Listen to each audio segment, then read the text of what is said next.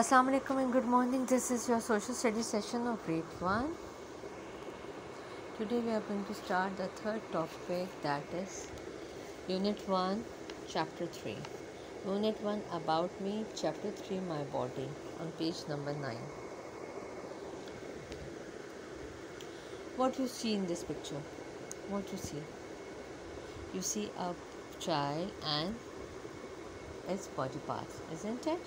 So, in this topic we are going to study about body. Okay? Allah Almighty has given us given us a body which help us to do things. We can work, play, walk and carry objects with the help of our body parts.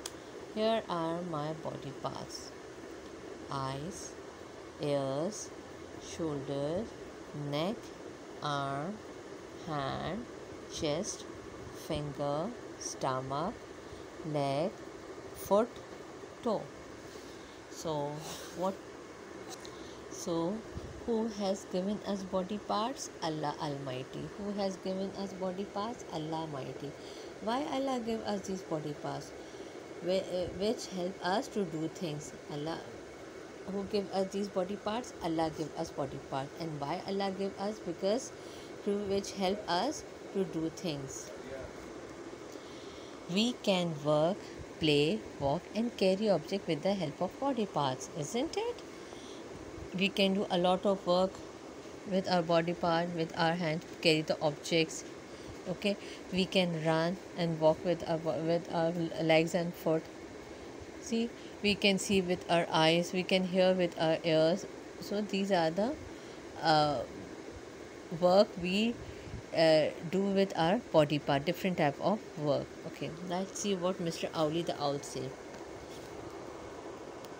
Your hands and arms help you lift things. See, your hands and arms help you lift things.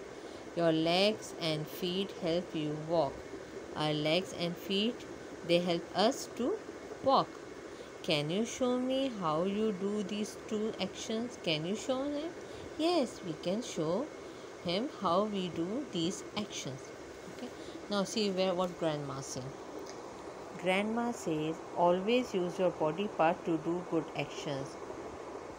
What she said, we say that always use our body parts to do good actions, good work. Okay. Help others and to be a good obedient child.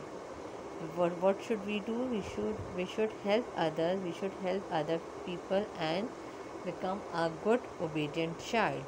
So what is in this chapter? In this chapter they are telling about the body, and is blessed by Allah.